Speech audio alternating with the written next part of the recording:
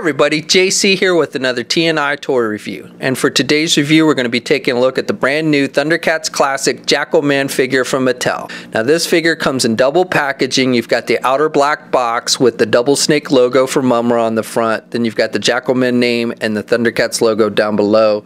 Off to the side, you have artwork for Jackalman, and the other side, you have artwork for the Mutant's Lair. You then open this outer box. The inner packaging is a window box style of packaging where the figure is clearly displayed. You've got the red background.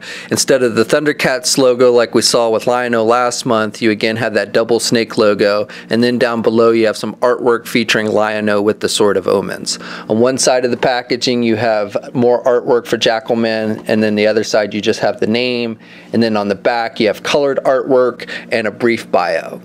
Alright, let's get this open and take a look at what's inside. Okay, so here's a look at the figure outside of the packaging along with the other contents. Now this figure comes with a couple different accessories. So first he has this long-handled battle axe, and the handle is done with just a brown plastic, but to make it look like wood, they've given it a wash effect, and they've also sculpted some line work in there. So I think it definitely looks like a wood shaft, and it's got this little pointy tip at the end. And then for the blade, on the back portion of it, it's just a gray plastic, but for the blade itself, they've given it a metallic finish, and it's kind of darker towards the back, and then it gets kind of lighter and picks up the lights a little more shinier towards the edge of the blade. So it definitely looks like metal. I also like these little divots in the edges of the metal, so it looks like, you know, it's seen some battle, and definitely looks like it would be a sharp blade if it was actual metal.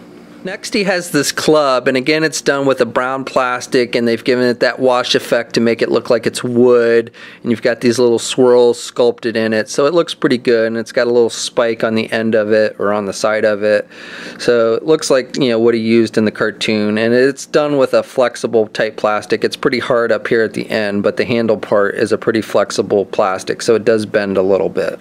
And then finally he comes with two different pairs of hands. So you've got one pair that's made for gripping the axe, and then you've got the second pair of hands with a little bit wider grip made for holding the club. And the sculpting on the hands, you've got some line work to give it that kind of fur look to it. He's got the little claws on the end of his fingernails, and it's just done with the brown paint. But overall I think the hands look pretty good. Switching out the hands is pretty easy. You just pop them off. You got the little peg on the end of the hand and the hole on the arm, and then you just push in the hand you want to replace it with. Now I just want to note that the plastic on the hands is a pretty soft plastic, so there's definitely a lot of flexibility there, and you might even find when you take the hands out of the packaging that they're a little bent out of shape, that their grips are a little too wide open. So if that happens, you can take a hairdryer to these and then just push them in once you heat them up, and then when they cool off they should be able to hold their weapons with a better grip. So for the figure itself, I think they've done a good job. The Four Horsemen have done a good job with the sculpting, and the paint applications are pretty solid. I like the face sculpt. I think he looks pretty true to how he did in the original cartoon. I like how they sculpted the ears and then the fur throughout the figure with the little nostrils and fangs. I think the eyes look good. They've used this kind of orangey brown paint, and then you've got this cream colored paint that has some wash effect.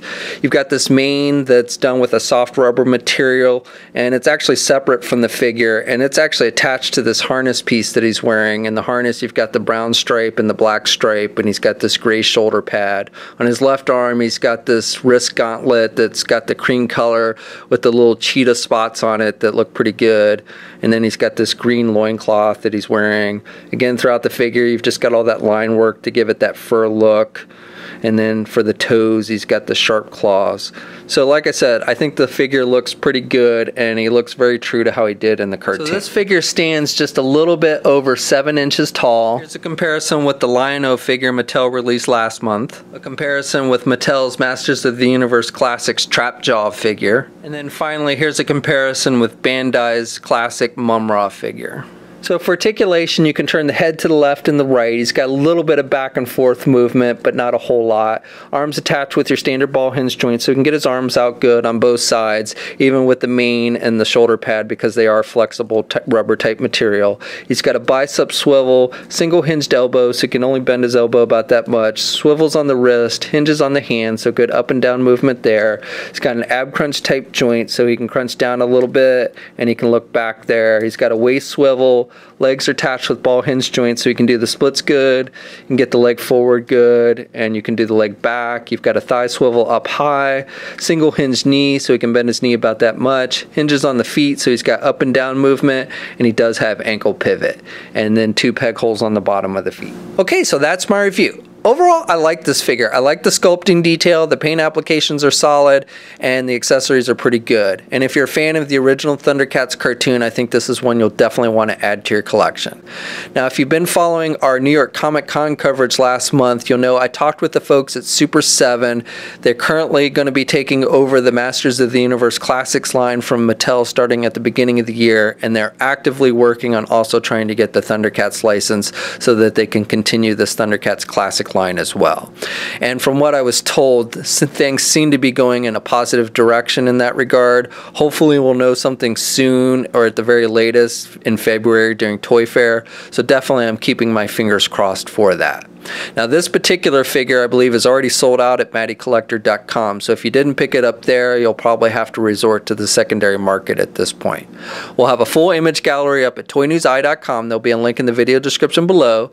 As always, leave a comment, let us know what you think. If you're so inclined, please like the video. Also, if you haven't already, please follow me on my Facebook, Twitter, and Instagram accounts. I'll have links to those in the video description as well. And until next time, I'll catch you later.